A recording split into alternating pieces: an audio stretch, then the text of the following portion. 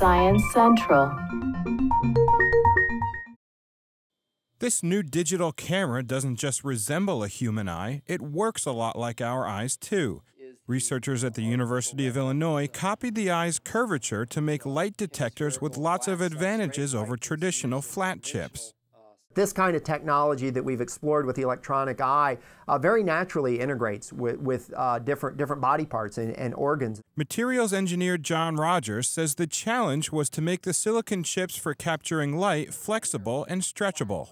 Nobody was able to actually make it because all of the manufacturing technologies for detectors, photodetector arrays, are only well developed for flat, planar surfaces, not hemispherical ones. As they wrote in the journal Nature, his team created arrays of silicon light detectors, each just 1 pixel in size.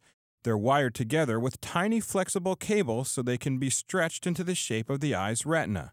That lets you go from the planar or flat configuration in which it's initially fabricated into this hemispherical shape that you were seeking to achieve for the artificial retina.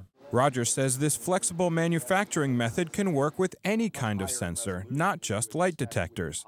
They're now working on custom pacemakers that can wrap around the heart, meaning implants of the future will work more like Mother Nature. Brad Closa, Science Central News.